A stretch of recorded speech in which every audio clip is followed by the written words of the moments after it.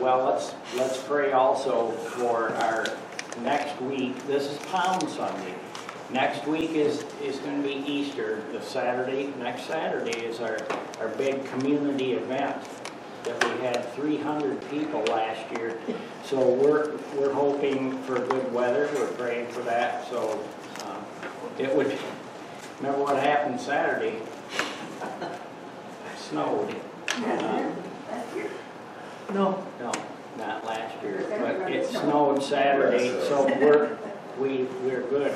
Hopefully next week. Spring needs to fight a little harder. Joyce, you mentioned Wednesday night prayer meeting about the young man in the hospital, terminal. Is there any more word on him? No. He's just, they're keeping him sedated, because that's all I know. All right. Well, let's pray. Thank you all for everybody coming today. And it's nice to have a good crowd. His name is John.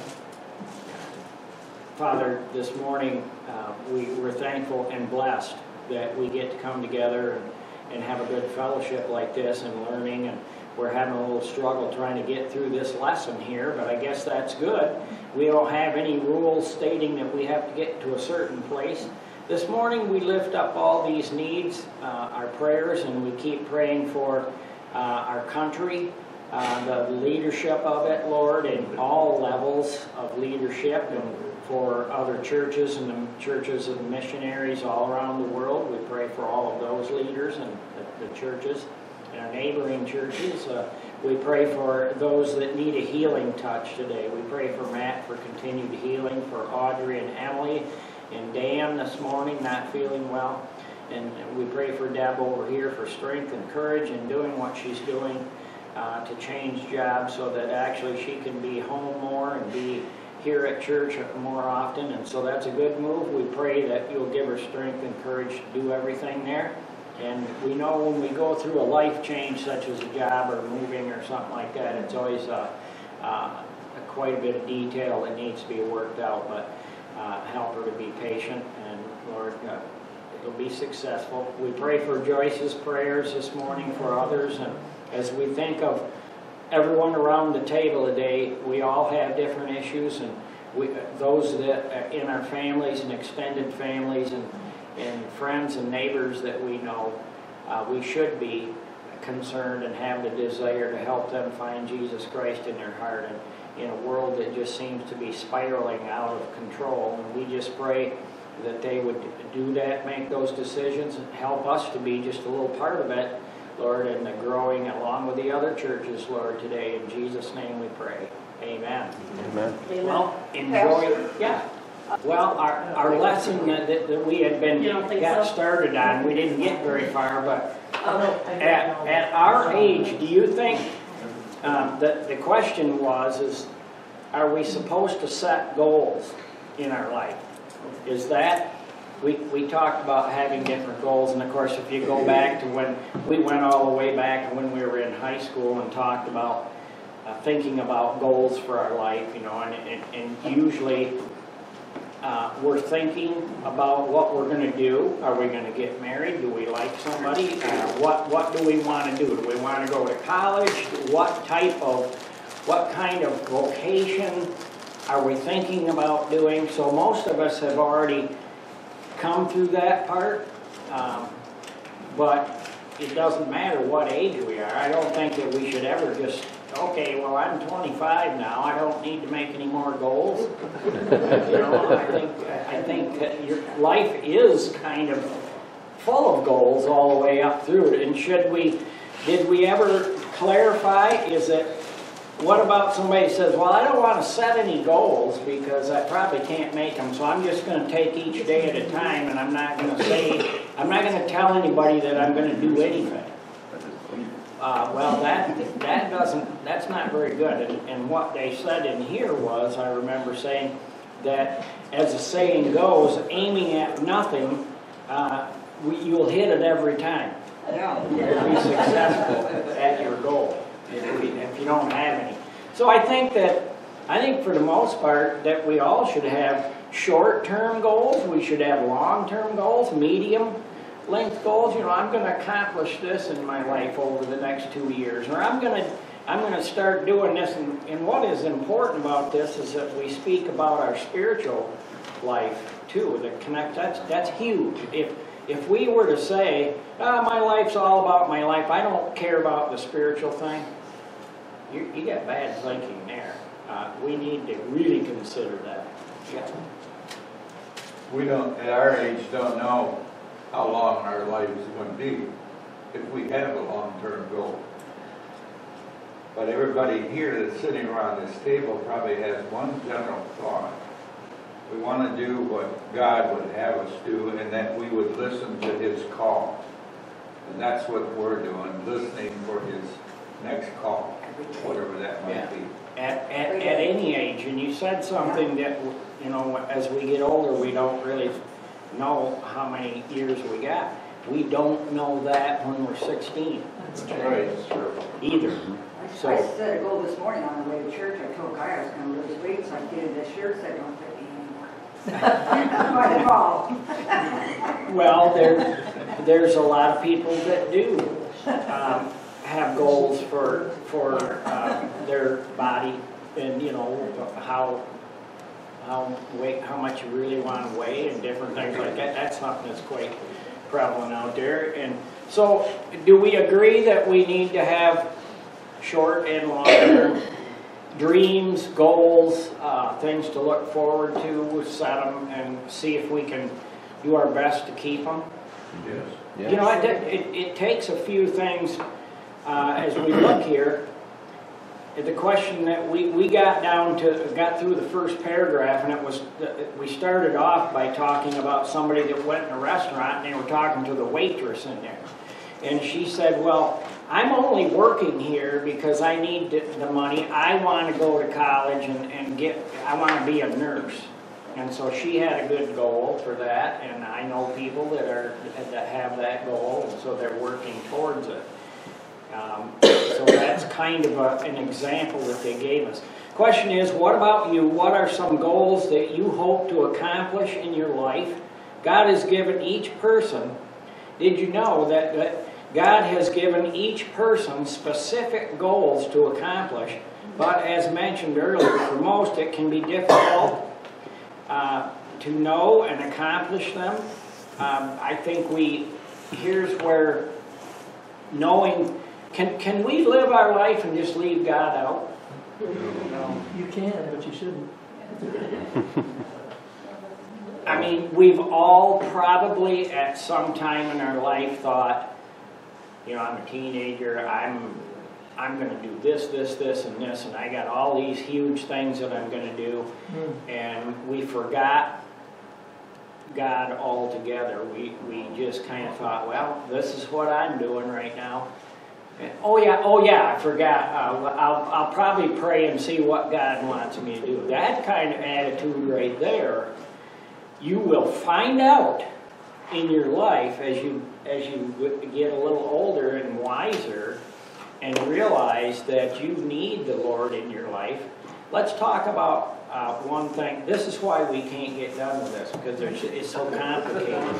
Okay, have you guys all gotten to the point in your life sometime when you thought you had the world by the tail? You had a boyfriend, you had a girlfriend, you had everything going, you had the kids on the way, and you had things. I'm doing pretty good, ain't I? I'm doing all right, but we didn't have the main thing. When did you discover that, and how did you discover that? I think that depends on your background. If your parents were Christians and you were sharing, your mom and dad were sharing with you the good news, whereas somebody that has absolutely no background, that's a different story.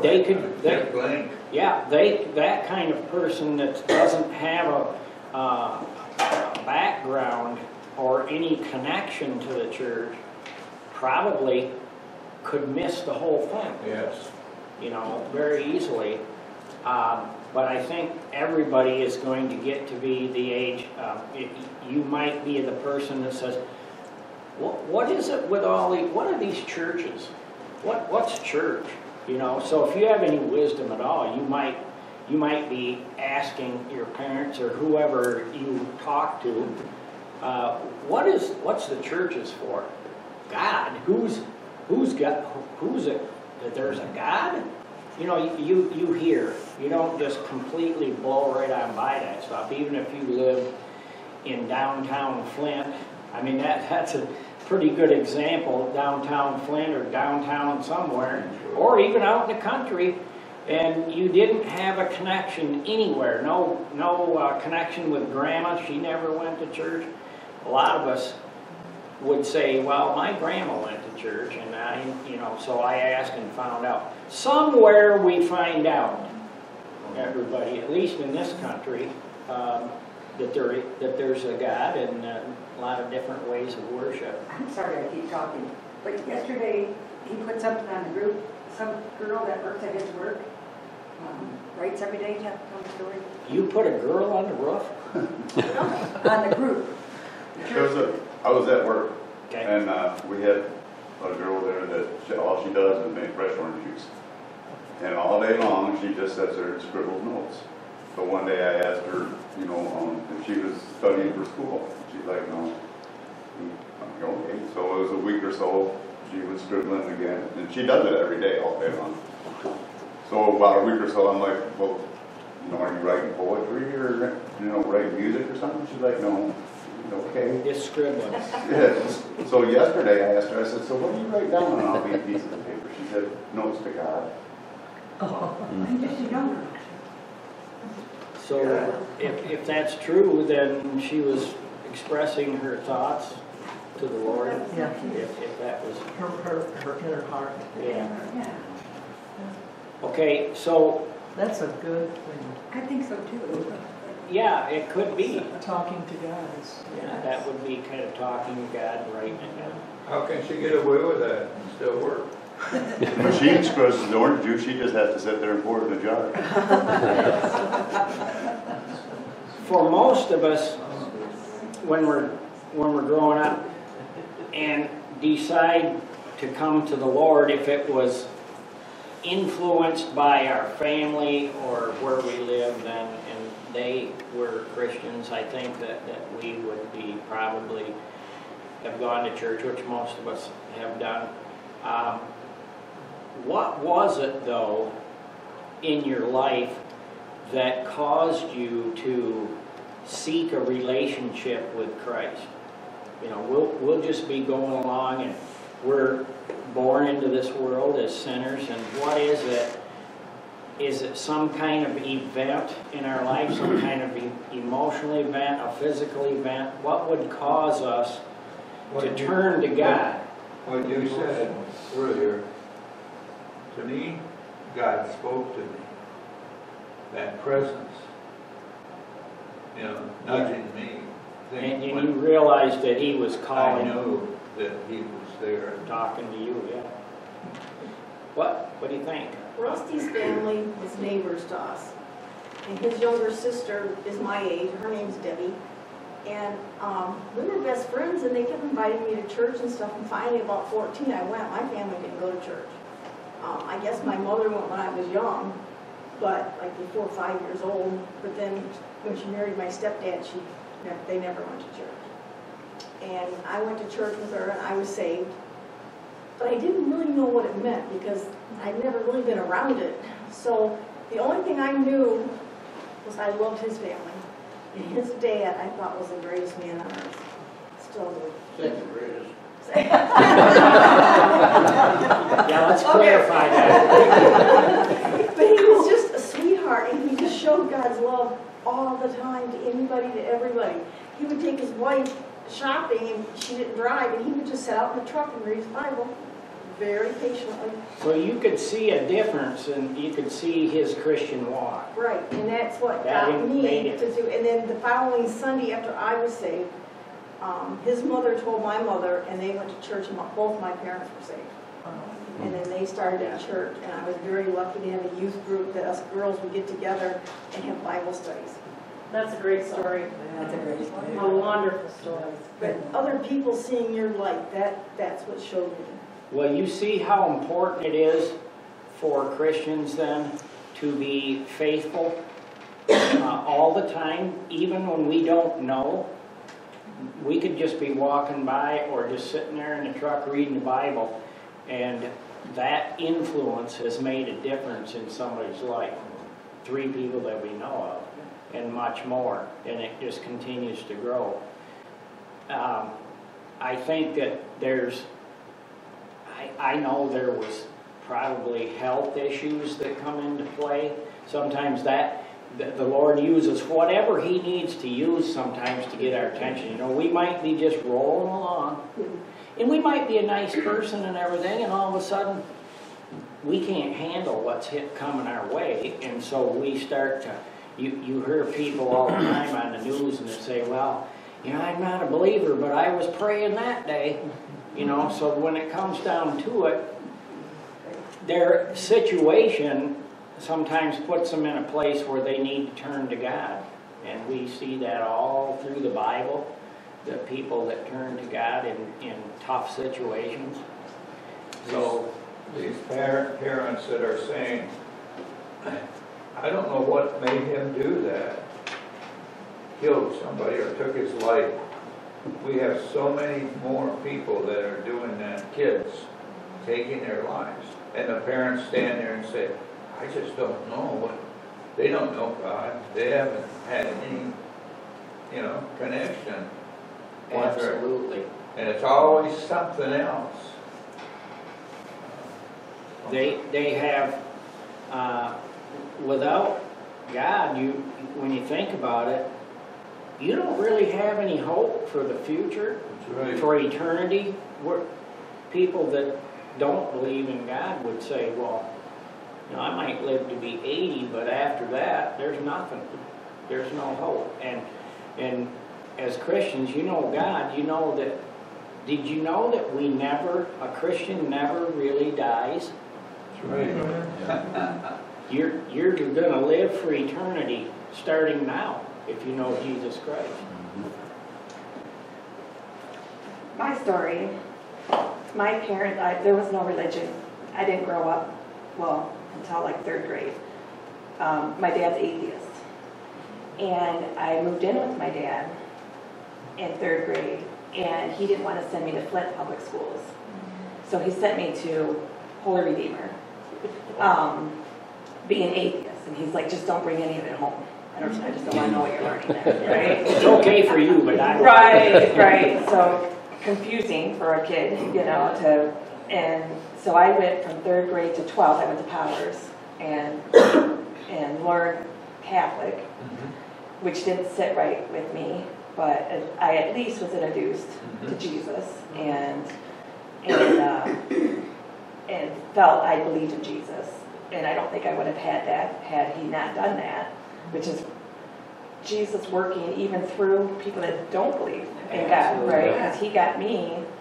And then after high school, because I just didn't really catch on, it just wasn't, something didn't feel right. And I kind of went my own way, didn't go to church, you know, until I had kids. I was 33, I think.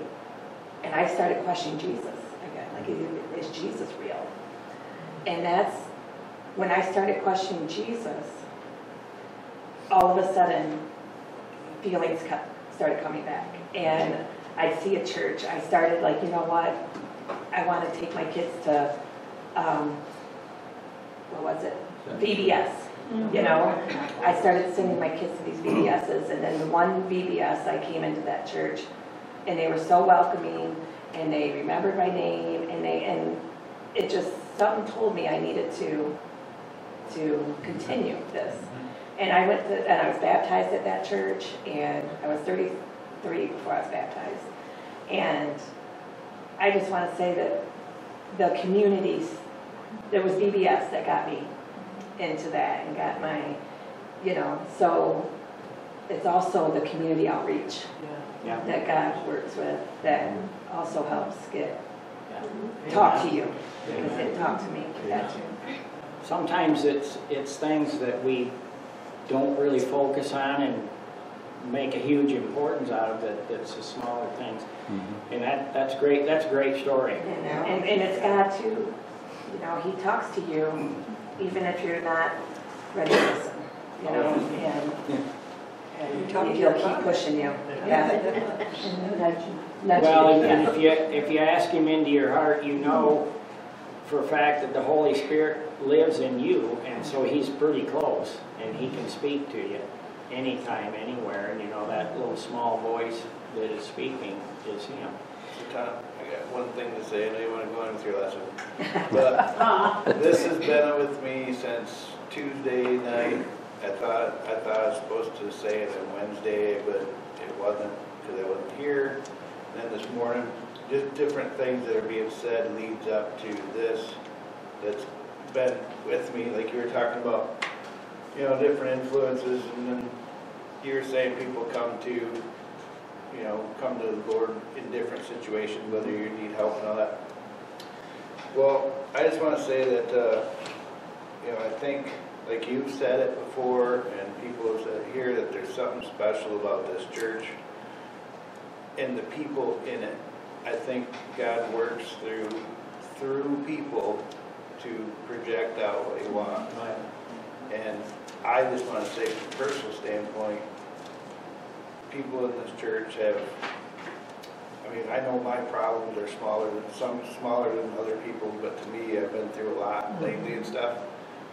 But the people in this church has projected out to me how much they care and how much, and it's true feelings that people have. Like I've gone to different churches in the past that it's a different thing. They act like they care, but you know they really don't.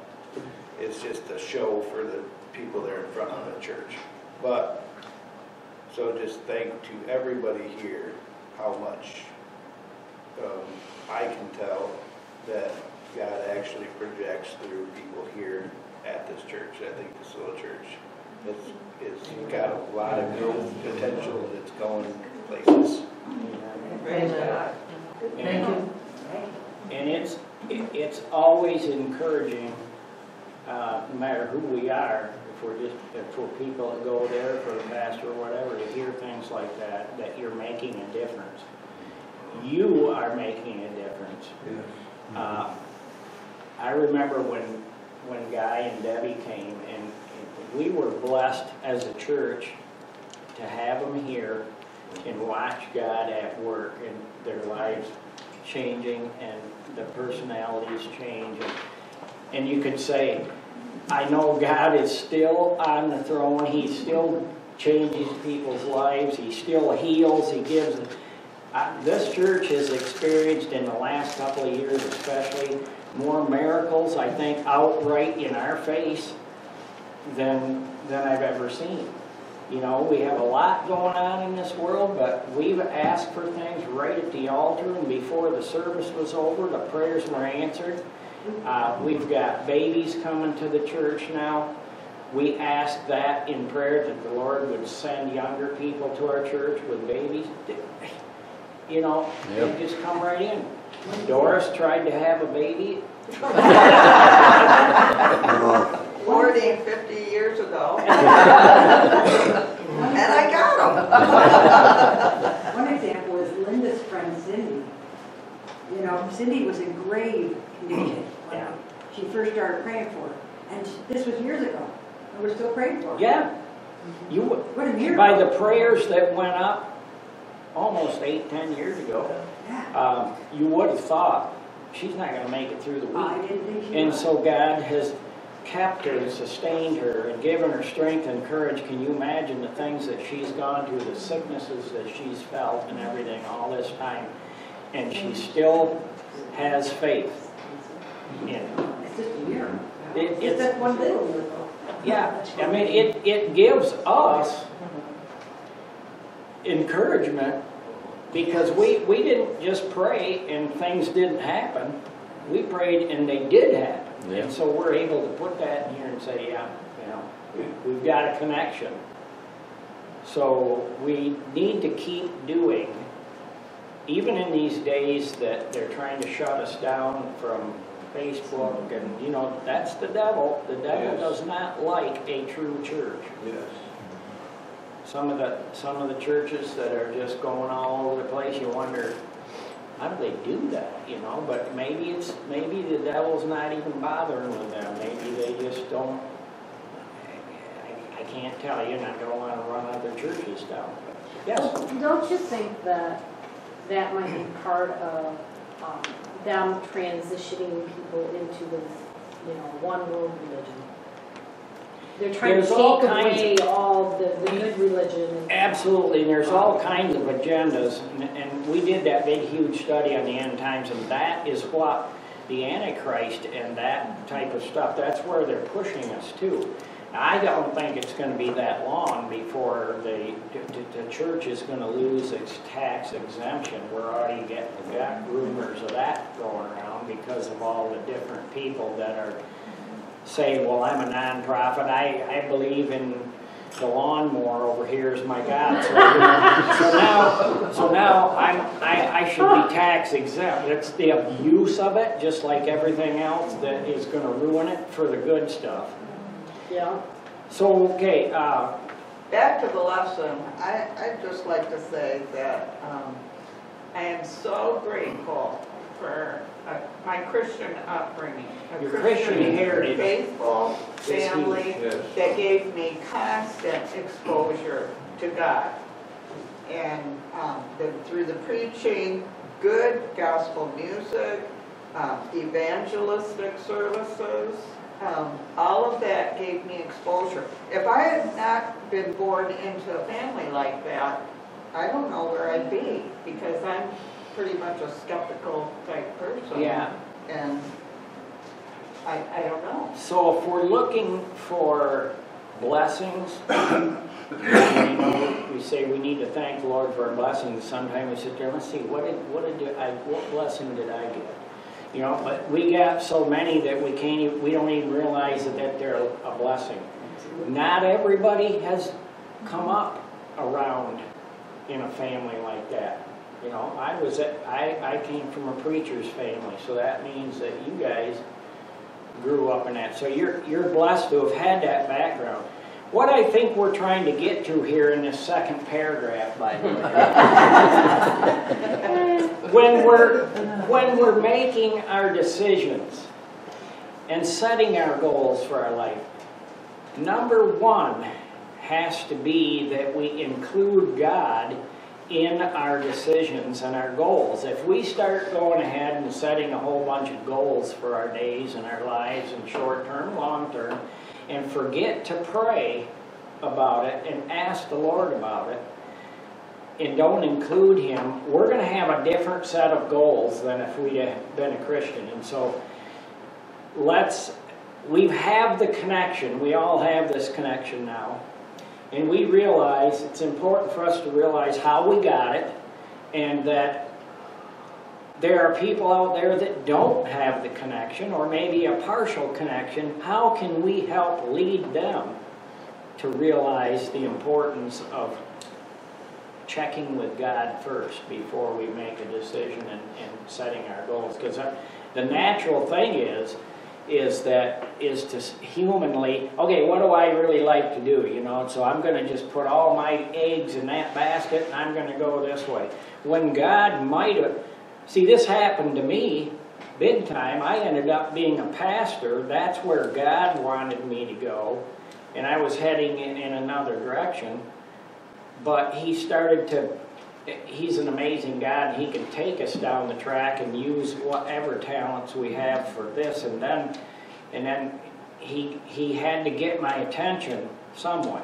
Because if you're having a great time in life, you're like, why should I change anything? I'm having a great time, you know. So He started giving me physical needs where the doctors actually, didn't matter where you went, they said, I don't know, Mr. Hoos, we just can't find anything wrong with you. But I know you, one doctor, he was a foreign guy, he says, Mr. Hoos, you very sick man. Yeah, I know that. I'm still sick, that's why I'm here, and I'm trying to find out what's going on. You know what was wrong, don't you? Is that I was going in a direction that didn't include God. And it's the strangest thing, you know. He said, well, he said to me, I will heal you. took less than a week to fix it. And you know the story. Marge, I want to hear what you have to say as well. I was gonna say, when we meet people, we have to meet them where they are, and then we have to share what God has done for us. And sometimes that's hard when it's maybe somebody you don't know, Yeah. or even a family member or somebody you do know. It can be difficult for us to speak up, but He will give us the courage to do that. Yeah. Well, we definitely can't do it. Okay, God, I'll do what you want. Let me see what I can figure out. What did I just say? Let me see what I can figure out. We got to take Him with us, and He's got to lead us, because we'll goof it all up, but God won't. He'll give us the words, that we have to have faith and trust Him, that we'll be able to say the necessary things and do the necessary things. Tom, this is right on to where I've been feeling about this person that we don't know, that I asked Joyce about a little while ago. And they're keeping him sedated, and he knows that people know he's going to die. And I'm thinking, we don't have to necessarily go there, but we do anything that we could to help this stranger. And I feel that God would have us come together, whatever his name is, to pray that he will be touched by the Master's hand. So whether we do it right now, right here, or in the service, but I feel God wants us him to show his power. And He can do that. Let's add it to our prayer list. It's I don't John, right? I don't know, but thank you so much, and God knows. yeah, God knows, but what I'm gonna say is, I pray that happens, because that would be such a witness to our oldest son that was raised in church, and they're best friends. And they stayed best friends all through high school and now. But our son doesn't. Satan doesn't want this to happen. Our son doesn't go to church or think that he needs to. And he's not a young man, he's starting to get older. So, as we know, like Pastor said, you could be 16 years old, and that's the end of your life. We see it every day. You never know. So, I'm thanking you for that prayer and thanking God for giving it to you, and I'm going to join the prayer. So I think Specifically. what we need, on that thought about setting goals in our life, I don't think that at any age, that we should say, well, I'm kind of winding down here, and I don't want to get setting too many goals out in front of me here. So I'm just going to kind of sit around the house and not do anything. I think that we've got to go full steam ahead with what physically we can handle with God's strength until the day, I was going to say till the day we die. And was anybody confused by what I said there about that believers don't die? No. No. You realize that all we do as Christians, yes, our physical body dies, our soul, we step over into heaven like that within a twinkling of an eye, the Bible says. And so we don't have that ugliness that we don't know where we're going. We know exactly where we're going, to be with Jesus. And we can know that. People would say, well, you can't know that. Yes, you can. Oh, yes, you Yes, you can. Yeah. One of my prayers has been for years and years and years. When I finally told the Lord I wanted Him to have my all. Lord, you open the doors and you close them, because you're the only one that can. My mind, like you said, I can set goals and determine to do what I think I should do. But I want the Lord to close that door. I shouldn't be doing it. or open the ones that I need. I think right along with what she just said is what we have to do. I don't think waiting for the service should happen. I think it should happen right now, right here. Joyce is a connection through her son that has a friend. And here we are. We are people that are unknown to that family, but not to God. And God can lay this out. We have to pick up and run with it. And I think we need to, together as a group, make it happen in Jesus' name. Well, this group right here is really, we're the backbone of the church, and we know what's kind of going on in our church, and we know the needs that are out there, and that's why we pray for our Sunday school class, and that's why we know that we've seen God do so many miracles. That I remember one time going as the delegate for our church, and went to conference, and 900 pastors and delegates there, and I got the opportunity to come up and tell them why our church was a turnaround church and why was it growing like it was. And I thought, what story can I tell them? Because I know I've got a list of 100 at least miracles that had happened and why this is a good thing. And so you just have to start off and tell what God has done and how it's changed your life. And that's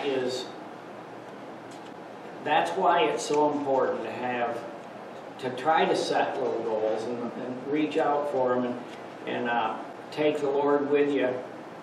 Don't get ahead of Him.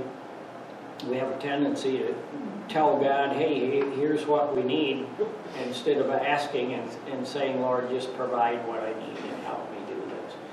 So let's pray as we close this morning. I don't know what time is it. I think we're... Yeah. I Our think clock we're- is at 12:02. Yeah. It's That one's right. 10:47. Okay. Now next week when we come back here, Lord willing, that we'll be able to move down here and we're still on the same page. But what we've decided today is that yes, we do. It's important to set goals, but the most important thing is to what? Include God in it. And make sure that we don't miss that, because that would be a big mistake to try to do our own thing. And then next week, there's a little bit of discipline that we're going to talk about here. We need to be organized with some things and not get disorganized and so forth. So we're gonna go ahead and close in prayer this morning. I really like this lesson. I think it's very It's a good one because like it applies right to today, no matter what age we are. Yeah. I tell you what, one thing for you, we're talking about goals here, but also with our goals, we can't let our dreams die. We can set goals, but we don't have a dream to reach them. We get disheartened, we get discouraged, and once your dream dies of reaching that goal, you probably never will. And I know I've heard it said before, don't let your dream die, because when you do, you give up on everything. And so not only, I don't care how many goals you got, if you don't have the encouragement, the dream to reach that goal, you'll never reach it. The dream or vision that God Yeah, gives. vision, either way, it's same thing, you gotta have that desire, no matter what the goal is, long term or short term. Well, thank you, Lord, for our lesson today, and Lord, we can continue with it, whatever's necessary, where you lead us. We have prayers this morning, and they're all important. But Lord, there's one right now that we want to touch on, Lord. It's really necessary to ask for a miracle of healing this morning. So that's the prayer that Joyce has. for John, and Lord, we pray for that need this morning, and Lord, in some way, Lord, that maybe we don't realize or understand, Lord, we just pray for intervention, Lord, by you, and that you'd go in and touch the lives that are being affected by this, and it would, Lord, it would be a great thing if we could see that, Lord, and we know that you know best, so we're going to put it in your hands this morning, the whole thing, and trust with all the faith that we have. Yes. Believing, everybody around this table believes, Lord, that you can do anything. And so we bring it to you this morning. And as we close our class this morning, we just want to give you thanks for leading us to spend some time on this particular lesson here. There's so much that we can learn from each other and our experiences, and notice, and it will change the way that we relate to other people and our relationship to you. So we pray all this in Jesus' name. Amen. Amen. All right.